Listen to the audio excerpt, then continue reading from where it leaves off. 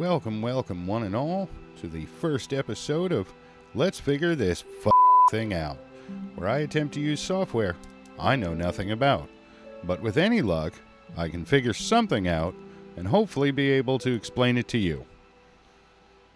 Like some of you, I didn't grow up with a lot of the modern technology we use now, but that doesn't mean I don't want to use some of it. However, I know nothing about coding or game design, graphic design, nothing of the sort. I could never create anything like you see here on this screen. But that's what this particular piece of software is there to help you with. This is what they call a virtual tabletop, or VTT. And as the title suggests, it creates a three-dimensional terrain that allows you to play, in this particular instance, role-playing games in a virtual environment that gives you a little more in-depth immersion, if you will. And there's a lot of really insane, crazy features that these programs have. The one I am looking into in particular is called the RP Engine.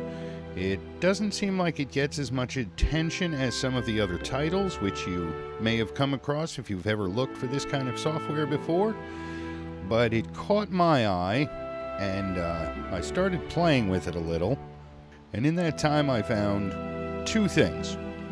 One, the potential of this software and this particular title alone, because this is honestly the only one I've ever used. It's the only one I've ever really looked into, to be honest. The others I've scratched the surface, but one is that the potential is there to do quite a bit with it. A lot of different things if you're a creative individual, if you're a content creator, if you're a gamer, especially if you're into your TTRPGs, your tabletop role-playing games. And two, these things can look ridiculously complex and overwhelming if you have no idea what you're looking at. And me? I had no idea what I was looking at. But in just a short time, I was able to figure out, to me, what I felt was like a very healthy chunk of information that really would have helped me out a bit when I first downloaded this. So I'm going to show you some of that. If you're already familiar with the basics of this program, or if you're familiar with these programs in general, this first episode may not be that helpful. But if you're brand new to this, if you really want to dive into this and start playing with it, you really want to see what can be done with it, it can be very frustrating when you first start it up, as there's so much going on, there's so much to interact with. It can be very confusing. But hopefully, with what I've figured out here, I can get you started with playing around, enjoying the basics, and really getting a feel for it. And here we are at the main screen. You see a lot of craziness going on in the background here. Just some potential of what can be done with this particular title. Alright, so we're going to go ahead and select Game Master, because that's how you're going to get to your maps.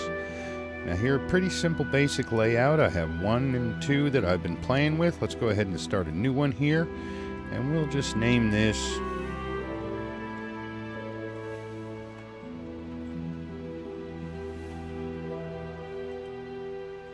right.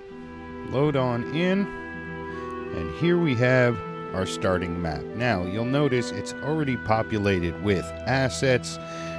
I do not know how to change that. I do not know if it can be changed at the moment.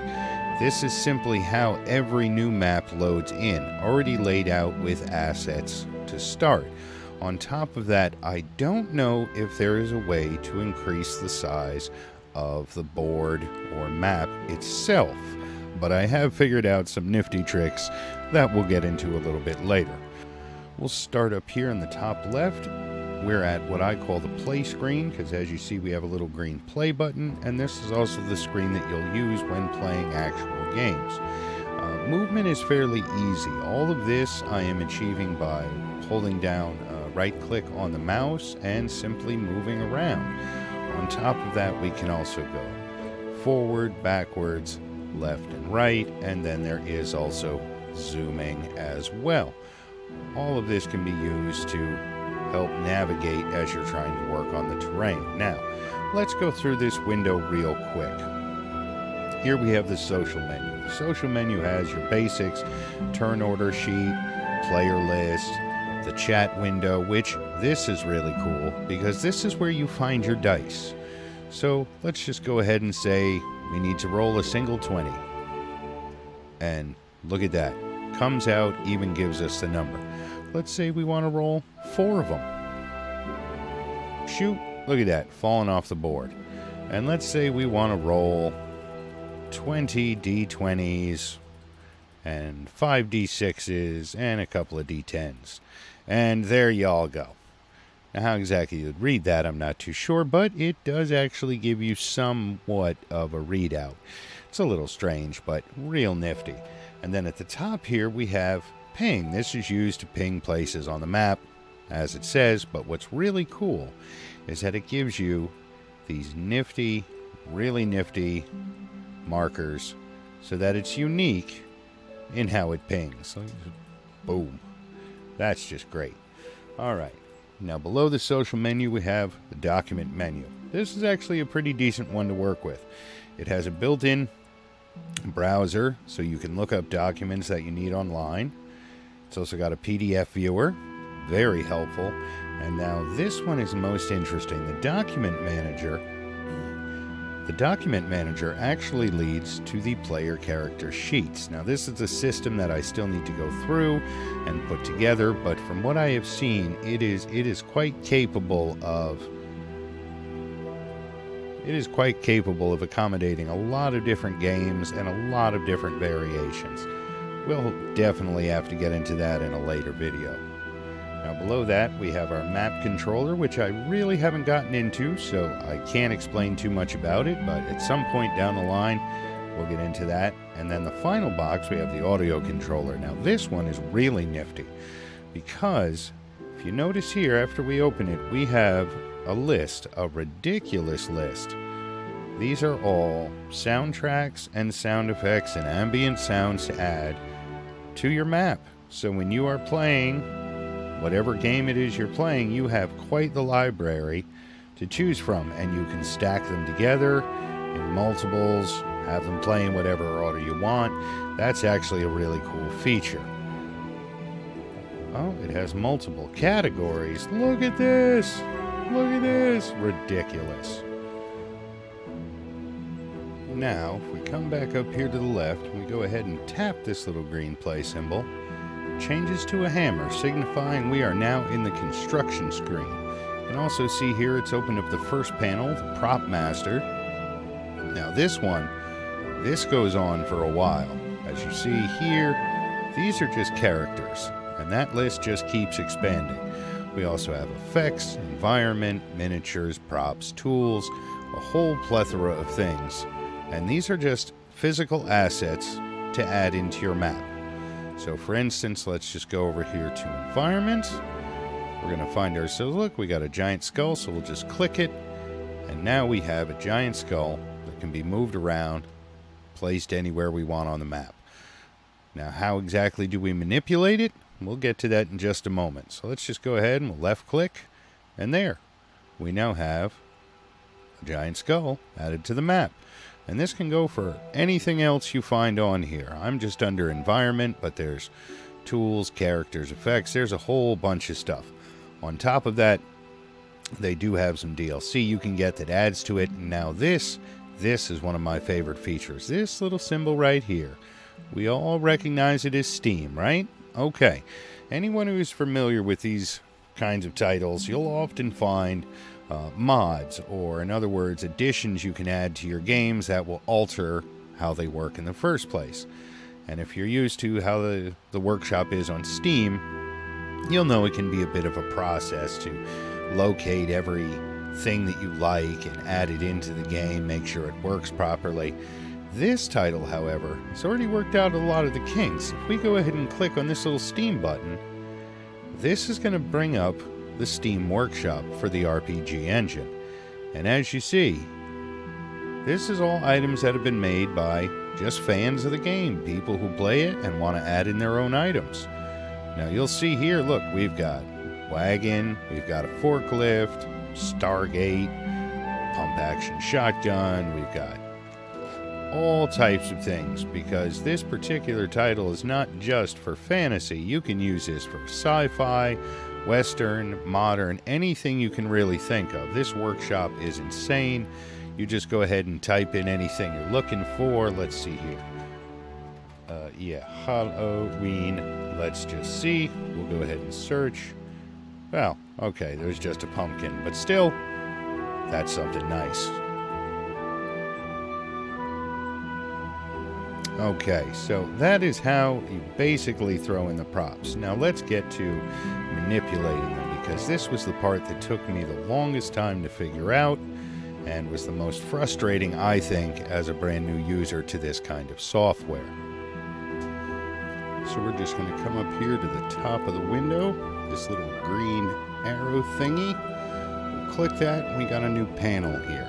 Alright, first one up is just your pointer, just to select things. Look, there's some grass, there's a giant skull, there's a rock. This way you can identify exactly what you're pointing on. Now the next, this is somewhat important, is the move one. This is going to bring up a new item. Go ahead and click on the skull. Let me try to transition so we can see a bit better. Alright, so we have 3 lines and we have 3 squares. These indicate direction of movement. We know we're on the giant skull. This is our X, our Y, and our Z axis. Movements and patterns. So if we left click and hold on this arrow, we can slide to the left and slide to the right. Let go, and then we go ahead and same with this. A left click we hold. We can slide back and forward and back and forward. And then finally the third arrow, as you see, up and down. Now these squares in between are combinations. As you see, I hold this square and both these 2 arrows light up. So if I left click and hold, I can up and down and left and right.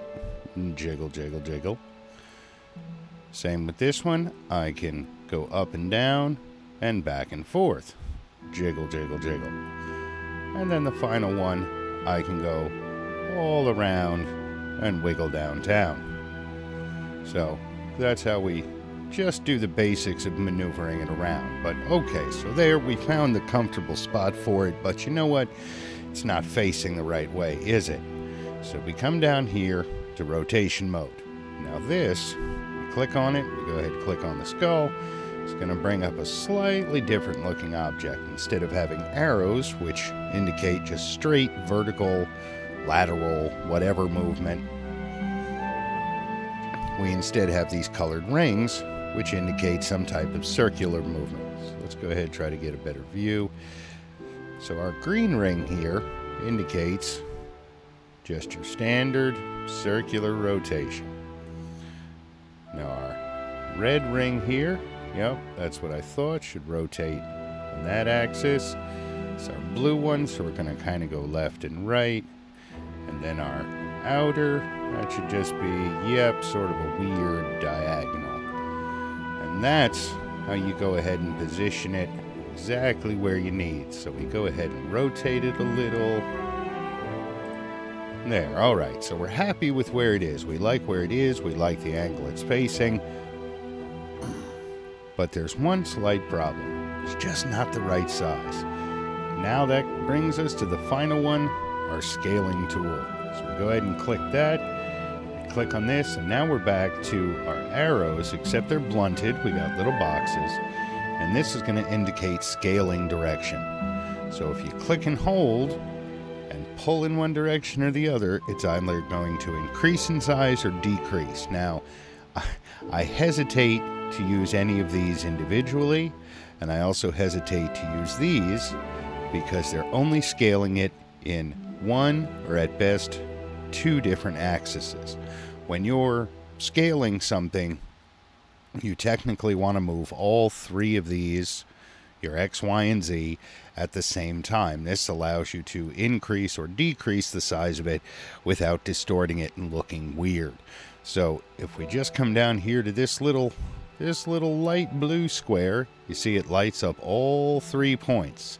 So we go ahead and click and hold that, and now we can increase and decrease the entire size of the object.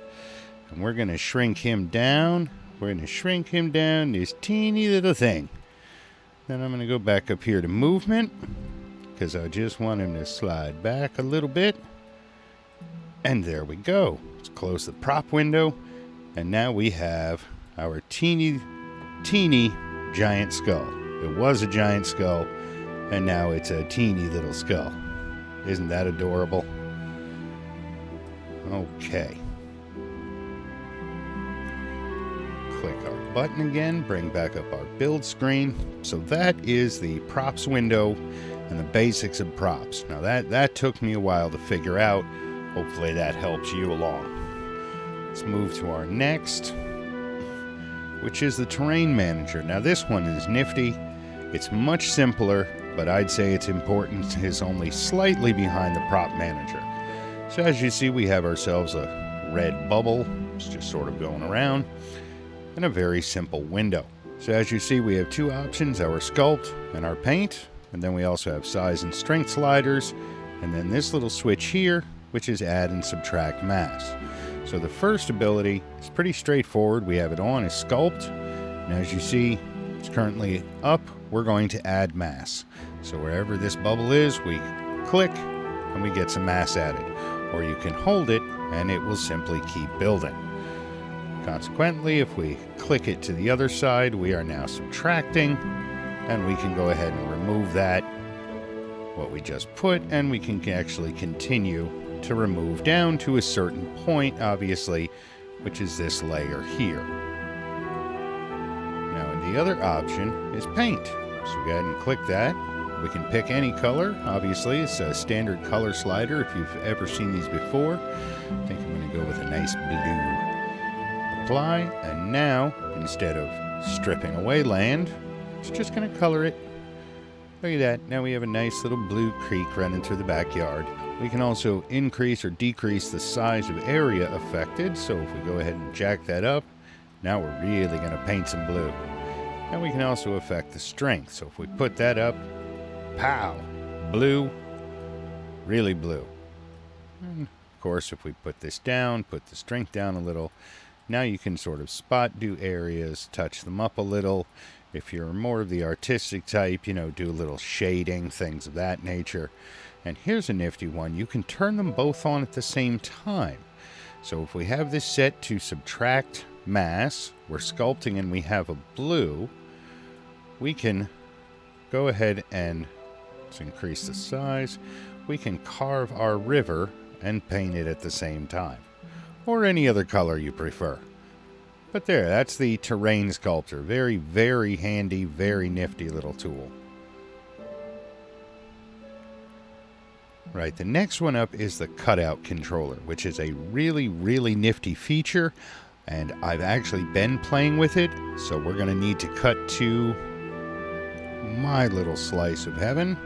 Well, slice of something anyway. So I have a light tower here in the back. Oh, wrong way. Boy, I tell you, the controls are a little, takes some getting used to. But we have a lighthouse here with an open interior. And you can go on in. As you see, the controls are rather tricky, so trying to work in there and decorate can be somewhat troublesome. So, if we come around to this side here, boy, I tell you, my control skills are horrible. When we open back up our construction window, we come over here to the Cutout controller. We're going to activate it, and you'll see I already have one in place. Boom. And that's what the Cutout controller does. It opens up a section visually so that you can look inside, you can manipulate things inside. If you're trying to shoot footage or still frames, you can look inside of buildings without breaking the immersion of the objects. A really, really interesting tool. And here we are back at our first map. We still have our lovely blue trench dug. Everybody's still happy by the fire, despite the fact that they're getting flooded. and no one seems concerned by the difference in watercolor and the fact that there's no water here. No matter. So let's open back up our construction window and we'll finish with our last two. We have the atmosphere system. This is a nice little touch. As we see here, a couple of panes. We've got lighting controls. Lighting controls are just that. We can brighten it up or we can make it pretty dark. We can set the sun direction. Of course, when you've got it that dark, it doesn't matter. And you can even set the time of day. Set it all the way down.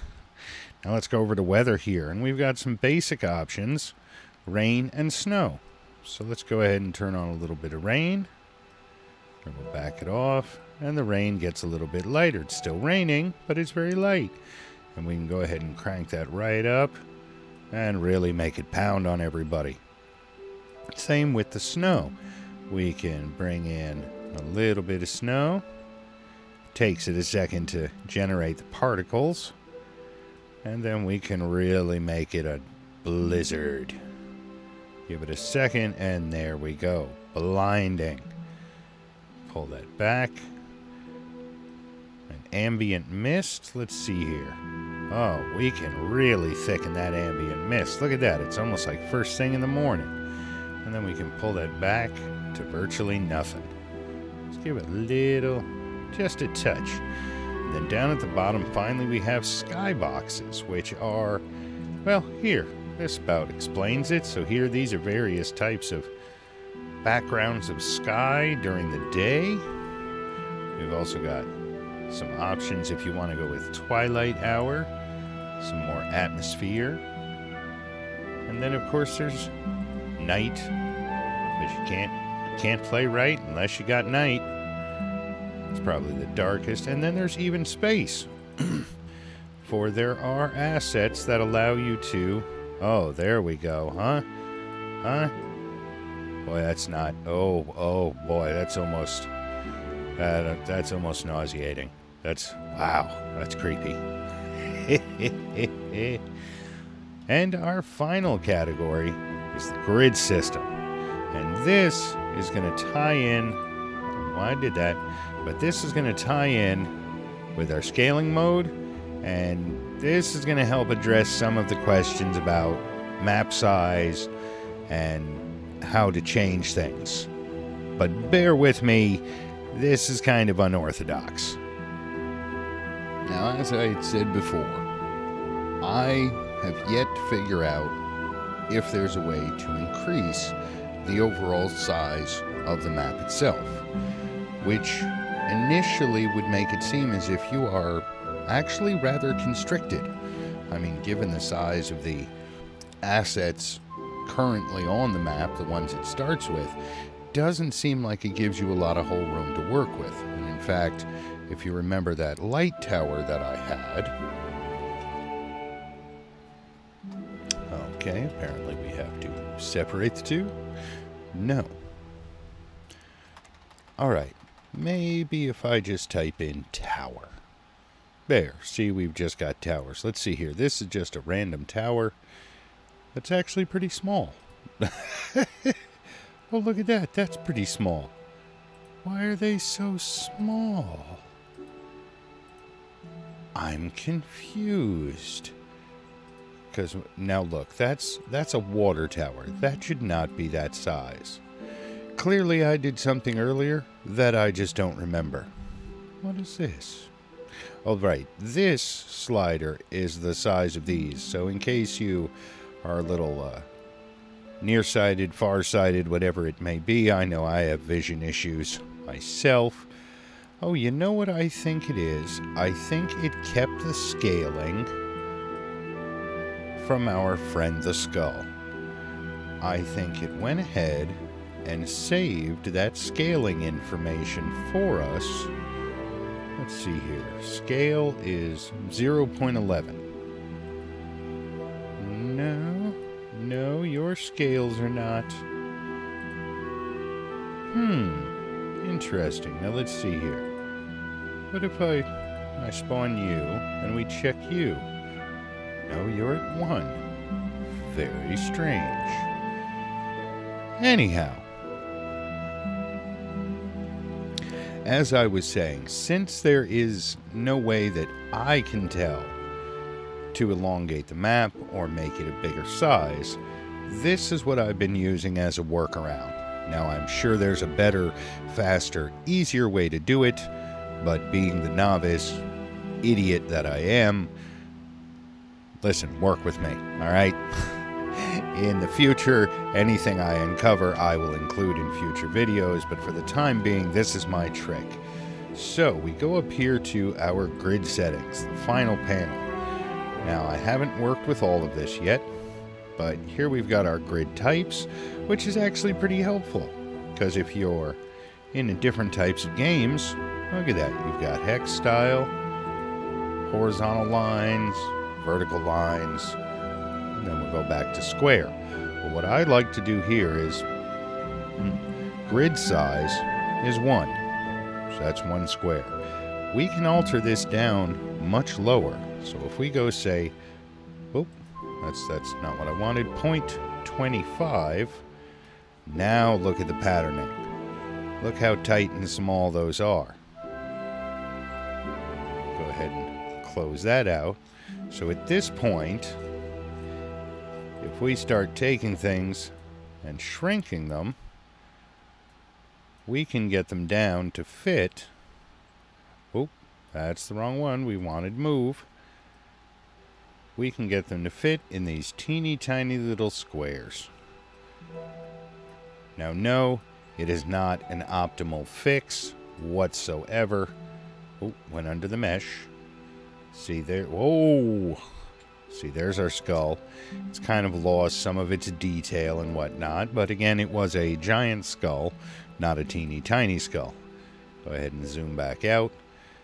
But as you see, if you go ahead and scale all of your objects down, you can barely even see the skull, and you make your mesh much smaller, you're essentially doing a miniaturization. You're simply shrinking things down, scaling them down. Anybody who's ever worked with models would understand things of that nature, a 1/25th scale or you know, something of that nature. I'm not too certain about the math because I'm not very good at math, but that is how I've been working around with that particular issue. And that about covers everything I've picked up so far that I really wish I knew going in. I've had a very difficult time trying to find any actual tutorials for this software, which is a shame. I think it's got, as I've said, quite a lot of potential to it. So hopefully you found some helpful information out of this one. And if not, hey, hopefully you'll find it in the next one. Or listen, if you know something I don't, or if I've said something that's inaccurate, or you know a better way, please, by all means, comment, and I will add an update in the next video. So until then, you all take it easy, and I'll see you then.